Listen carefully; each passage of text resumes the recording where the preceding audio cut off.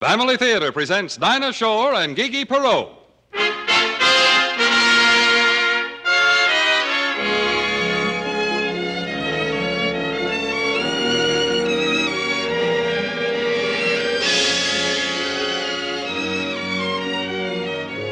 From Hollywood, the Mutual Network, in cooperation with Family Theater Incorporated, brings you Gigi Perot in Window in the Sky. To introduce the drama, your hostess, Dinah Shore.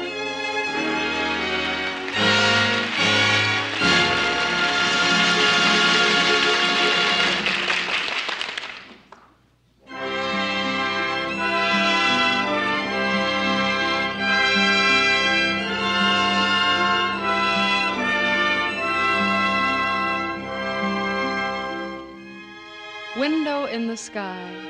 Ever wonder if there mightn't be something of that kind up there above us? A window from where the faces of loved ones gaze down on us. Loved ones whose eyes shine at the sight of us and whose lips tremble with prayers for our well-being and happiness. Well, I've wondered about it, and that's why I want to tell you about a story I once heard. A story about a window in the sky.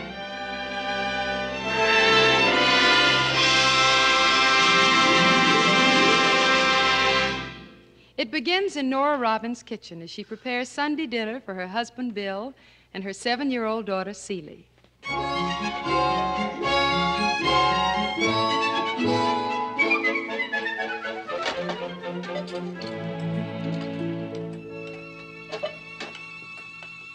Mom!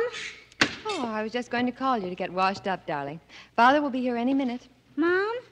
Yes, Celie? Why don't I have a little brother or sister like the other kids do?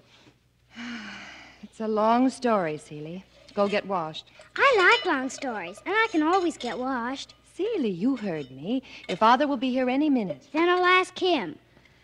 And I'll let you if he's late to dinner. In the meantime, Celie, just realize, please, that little brothers and sisters are expensive. No, we aren't poor. It isn't convenient right now. You mean you have to buy them?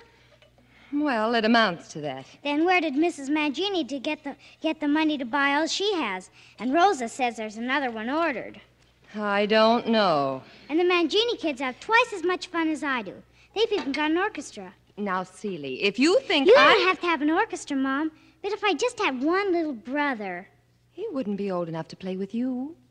Yes, he could. I could play Mother, and he could get on the basketball team like Nick Mangini, and I could cut his picture out of the paper like Rosa. Please, please, Celie. I smell meat. Is dinner ready? You see, Celie, what little boys grow up to be? Was Daddy really a little boy once? Yes, dear. And he remained one. How was your game, Bill? Oh, rotten, ma cherie. Jenkins beat me on the last hole for $5. Celie, learn anything in Sunday school? Yes, Daddy. I learned that I want a little brother. Yeah, well, that's helpful. What course are they teaching in Sunday school these days? Not the golf course, thank goodness. Go wash and take Celie with you. Daddy, what is $5? $5, honey. Why? You see, Mommy, that could have been a down payment on my little brother. What? This strange child of yours is haranguing me for a little brother. Oh. Daddy, couldn't we at least order one now? They shouldn't make us pay for him until he gets here. And Rosa Mangini says... Celie Robbins, will you stop telling me what Rosa Mangini says and go get ready for dinner? It isn't just a mail order transaction, Celie. No, I guess it isn't.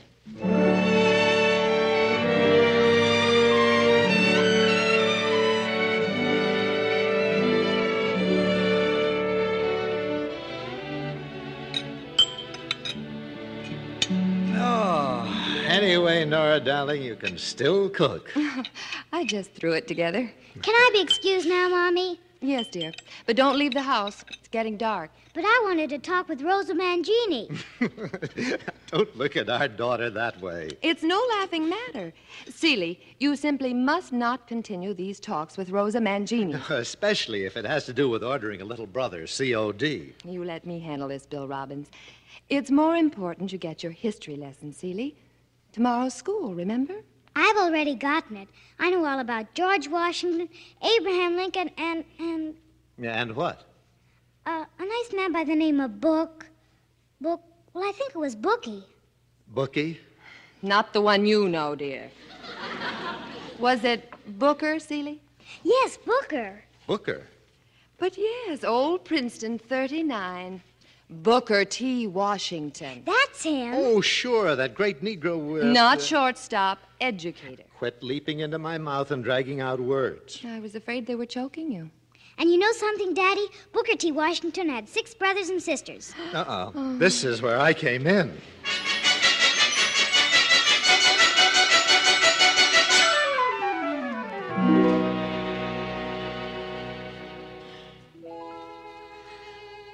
Mommy! Mommy, turn off your light, dear? I've already said my prayers, Mommy. I didn't wait for you. That's all right, dear. You know why? I wanted to pray for a little brother, and I didn't think you'd let me. Oh, Seeley. Don't make Mommy feel bad. Kiss your old mother. I love you, Mommy. And I love you, dear. Good night.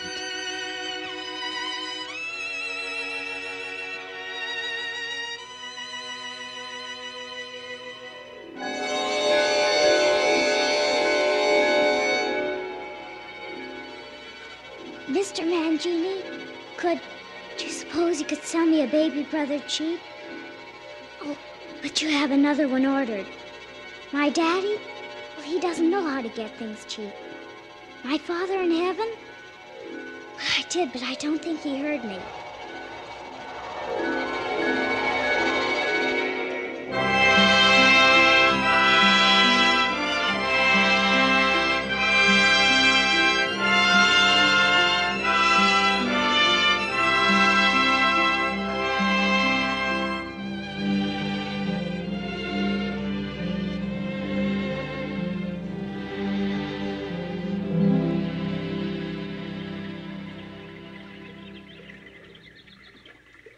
Wake up, little girl. Huh? I said wake up. You might catch a cold sleeping on that grass. Oh, what? Where am I? Well, now that depends upon the point of view. It's a park. The most beautiful park I ever saw. Those fountains and birds and soft golden lights over everything. It is nice at that. I was sleeping in my bed. How did I get here? Well, miss, I really don't know. Who are you? Name's Washington, miss. You're not George Washington. No, Booker. Booker T. Washington? Yes. Why, I know you. You've got 6 brothers and sisters. Guess that's about right. And you? Wait a minute. If you're Booker T. Washington, you're dead. Am I now? You have to be. I read it in my history book at school. Well, I can't say I'm opposed to books and schooling. So let's just say that when the folks weren't looking, old Booker slipped out of his shell and skedaddled away. Like bugs do? Yes, like those old darn needles and flying bugs. You've seen their shells lying around. Oh, yes, but What's the matter, honey? if you slipped out of your shell, I must have slipped out of mine, too, or I wouldn't be here. Well, now let's not be too sure about that until we find out. There might be a mistake. What's your name, child? Seeley Robbins. Now, I don't recall seeing your name on today's list. I'll tell you what. What, Mr. Washington? I haven't time to take you over to the office right now. I have an appointment with a couple of friends of mine. You'd better come along with me, and later I'll find out why you're here. Okay. Mr. Washington, Yes, Seeley? do you mind if I take my shoes off and go barefooted? The grass is so nice Why, and... certainly, child. Come along.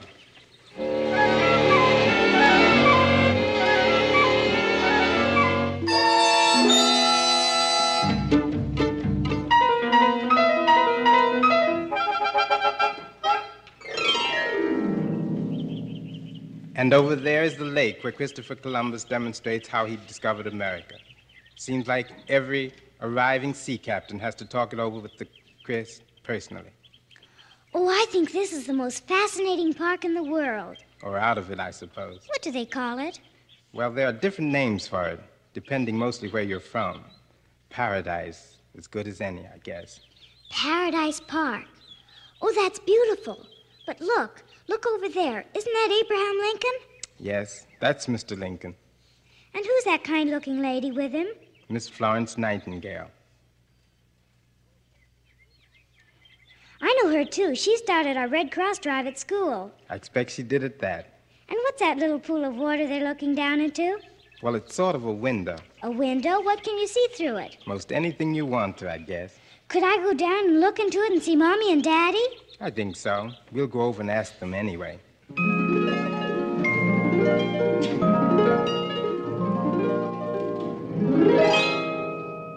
Hello, Booker. Come on over. We've been waiting for you.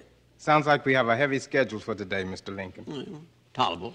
Well, now, who is this sweet little miss you have with you, Booker? This is Miss Seeley Robbins. Seeley, meet Miss Florence Nightingale. How do you do, Seeley?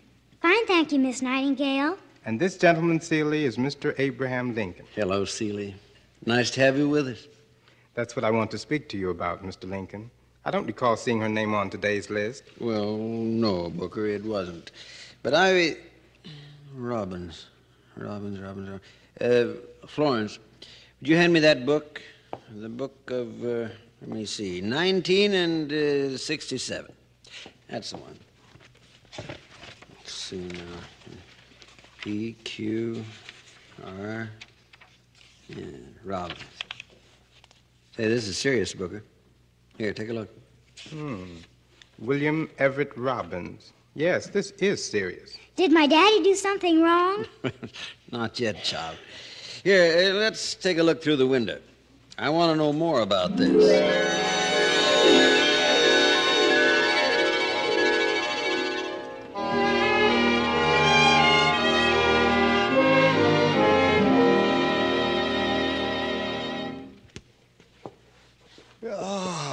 I think I'll hit the sack, Mrs. Robbins. I think you won't.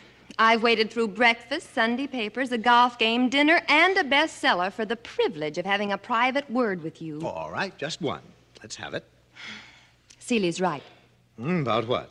She's entitled to a brother. Now, wait a minute, Nora. You heard me. Because if this is the beginning of an agitation... It isn't. It's the end of one. Well, in that case, I'll go to bed. Not until this is settled once and for all. Now, Nora, you know business is in a slump right now, and from what everybody says, it's going to get worse. We probably don't have anything to worry about, but from what everybody says... I'm not the least bit interested in what everybody says. Besides, that doesn't have anything to do with it. Oh, no? I can just hear you now. Baby needs new shoes. Baby needs a new bed. Send for the doctor. Baby's got croup. Don't you mimic me, Bill Robbins. and don't leave yourself wide open by pursuing this matter any further. But, Bill, darling, don't you see that we would be so much happier? All of us. Since when you get happier tied down every night and missing your afternoon bridge? I can remember quite clearly when Celie was a baby and how you... Oh, I know.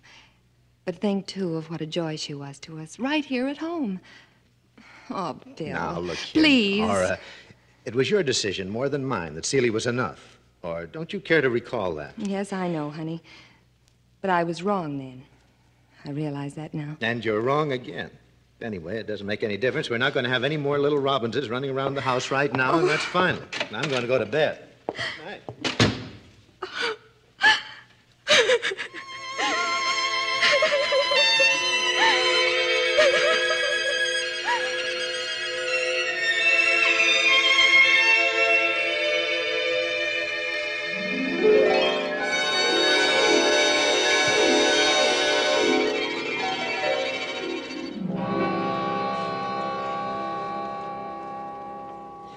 Don't be discouraged by what you saw and heard down there, dear. No, Miss Seeley. Your mother and father just having a little domestic civil war. Mr. Lincoln here can tell you civil wars generally come out all right in the end. Don't they, Mr. Lincoln? Silly child. It took a heap of men to win the one I know about. But every day, all over the world, women like your ma are winning their civil wars single-handed. But gee, Miss Nightingale, it shouldn't hurt Daddy to have just one more little baby, should it? Oh, no. Not unless things have changed down there, Seeley. Anyway, this is the best television set I've ever seen. Can we turn it on again? Well, now, we'd better let your ma and pa sort of cool off. I don't want to see them when they're quarreling. I know. Rosa Mangini's house. And where might Rosa live? I don't think it's got an address, but you just cut across behind my house, down to the railroad tracks, and there. That's it. I'm afraid that old building's a packing house, child. Not anymore, it isn't. Rosa's pop and all the Manginis got hammers and nails and scrub brushes. Why, she's right. They've got rooms like hospital wards down there.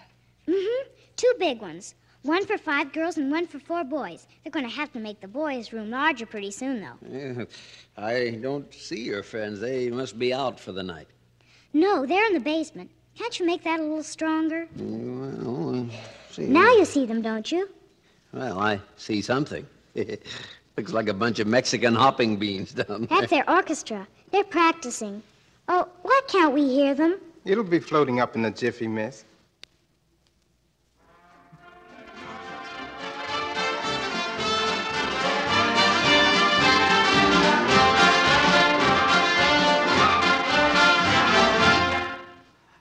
That was better, Bambini, much better. Only Mario, you blow too strong. You're gonna burst something. Well, not too late. We close with the national anthem of our country. Give me the horn, Mario. I start us out, and then you join in. Now, come on. All is set now. The national anthem. What's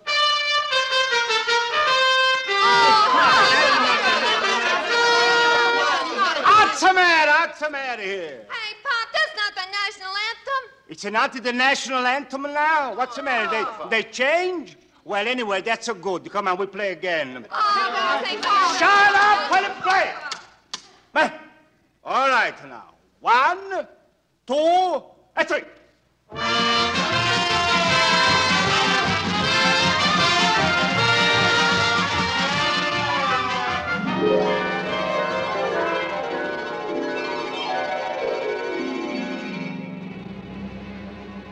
Aren't they wonderful? Well... Looks like, Mr. Lincoln, the music down there has changed somewhat since we were there. Yes, I was thinking the same thing myself, Booker. Can't say as how we've missed much. No, as a matter of fact, I'm beginning to get a new slant on that visit I made to Ford's Theater. You mean maybe? I mean the good Lord moves in strange ways sometimes to protect us. What are they talking about, Miss Nightingale? Oh, well, you see, these men, they must have their little jokes, Celie. But didn't you like the Mangini's music?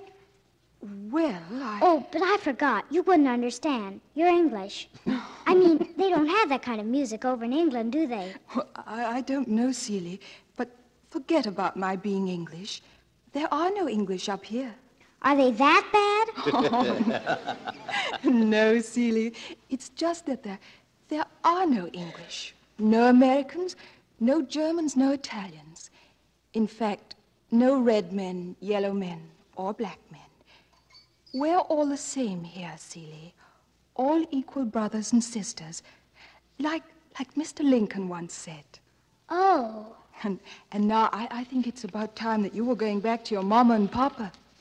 Through the window? No, like you always see them. Through your own bright little eyes.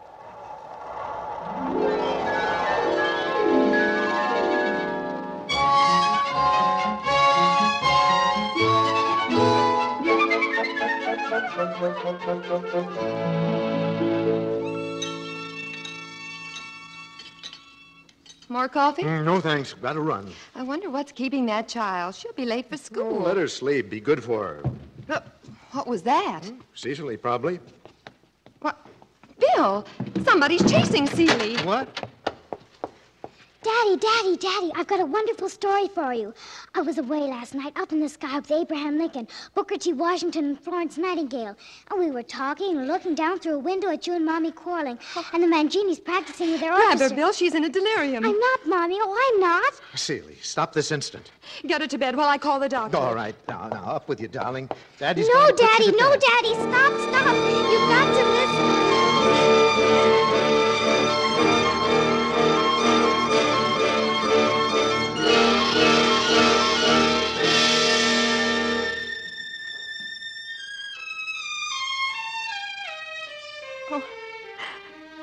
If he'd just let me in there, Bill, I can't stand the suspense. All right. I call a doctor if you're going to interfere. Oh, Bill, it's brain fever. I know it is. Hush, don't be that way. Kid's had a bad dream is all. She'll snap out of it. I think he's coming. You can come in now. She's sleeping. What is it, Doctor? What's the matter with Celie? Well, quite truthfully, Nora, I don't know. He does have a fever. Her mind is inclined to wander at times. Is it serious? That's just it, Bill. As yet, I don't know. Nora, has anything happened that might have upset her? Well, I don't think so. Unless, well, she has been kind of... Well, what is it, Nora? Well, she's been running around and hollering for a baby brother. And what did you tell her? Well, I told her no, that it was impossible at the present time. To a child, nothing is impossible. I think we'd better discuss this further, Bill. Let's go in the other room and let Seeley sleep.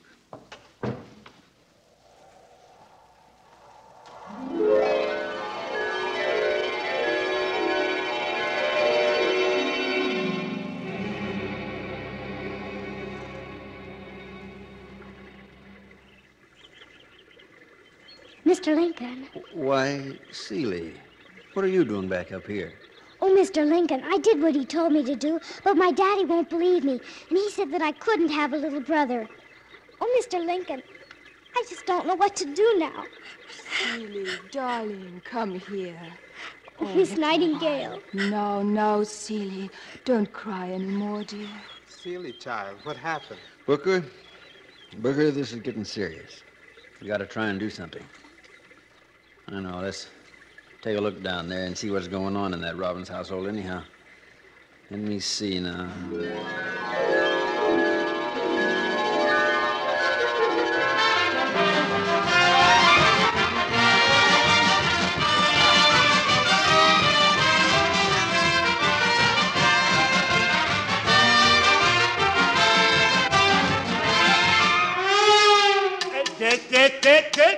Mario, please, how many times I gotta tell you? Mario, you blow too strong. At some time, you're gonna bust something and you can't fix no more. Now, please, we try once more. Everybody ready? 1, 2, 3.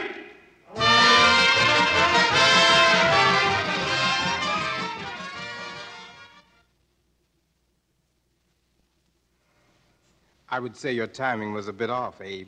Did you push the wrong button, Mr. Lincoln? That's just what I did, Seeley. Well, let's try it again. There now. That's it. So, Doctor, that's the only thing I can possibly think of that might have upset her. But that shouldn't make her ill, should it, Doctor? Well, now, that's where you're mistaken, Nora. You have an extremely imaginative and highly precocious little daughter. She's also highly tenacious in her beliefs. In this instance, she believes that there should be an addition to this family. And she also believes in it so those firmly. mad ravings, the stuff about Lincoln and Booker T. Washington, Florence Nightingale, the beautiful park called Paradise. What's so mad about that? I should imagine that if you were to run across such fine souls as that, like they, you'd find them in just such lovely surroundings. And if it should be given to anyone to visit them, I should imagine it would be an innocent little child. Don't cry, darling. Let her. It's good for her to cry, and it's good for you to see her cry. Yes. I think I understand now. Thanks to you, Doctor. No, Bill, not thanks to me.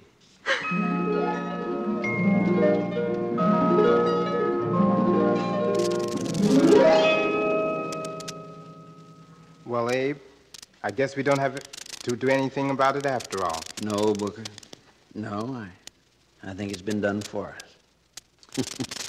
Funny how stubborn a man can get sometimes, isn't it? Well, you should certainly know about that. I don't recall anybody stopping you when your mind was made up, Florence. Little Seeley has done a pretty good job, too. Seeley, I think you'd better be going home now. Yes, my dear, your problems seem to be solved. Please, though, Mr. Lincoln and Mr. Washington, before I go back, could I ask you for just one more tiny favor? Oh, of course, Seeley. What is it? Could I please see the Mangini family just once more through the window? All right. In fact, I'm kind of interested myself in seeing just how little Mario is getting along with that big horn. Booker?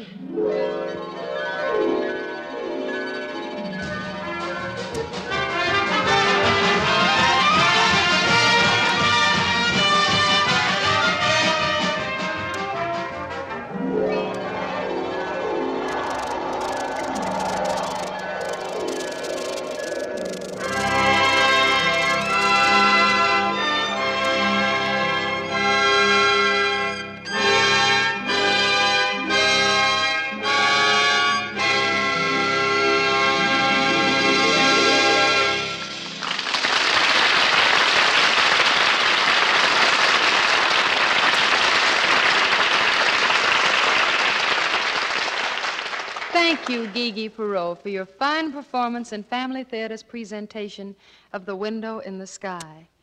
You know, many of our Family Theater listeners have written to us to tell us that they've begun the practice of daily family prayer in their own homes. It's certainly heartwarming to know that our little message is being heard and followed by people all over the country. But occasionally someone writes to tell us that prayer is not as easy as it sounds, that it's difficult to pray. Well, I'd like to read a little poem that may be of help to you if you feel that way too. It was written by James J. Metcalf, and it's called Time to Pray. It is not difficult to pray when we are faced with fears or when the shadows climb the walls and tragedy appears. Our voices rise above the roar of every raging sea, and words of sudden eloquence present our tearful plea. But when there is no storm and when we have a perfect day, we seldom turn our thoughts to God or take the time to pray. And if it is a duty then, it also is a task to thank Him or to let Him know the miracles we ask. And yet a daily prayer to God is such a little thing compared to all the comfort and the blessing it can bring. Thank you for being with us. And remember, the family that prays together stays together. More things are wrought by prayer than this world dreams of.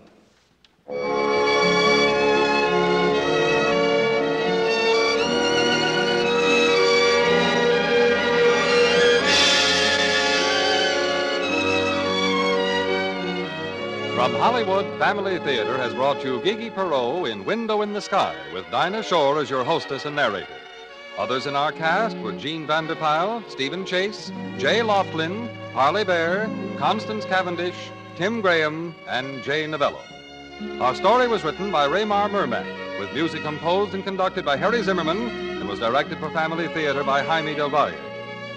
This series of Family Theater broadcasts is made possible by the thousands of you who felt the need for this type of program, by the Mutual Network which has responded to this need, and by the hundreds of stars of stage, screen, and radio who have so unselfishly given of their time and talent to appear on our Family Theater stage.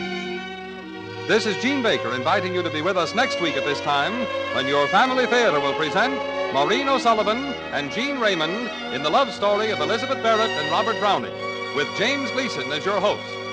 Join us, won't you?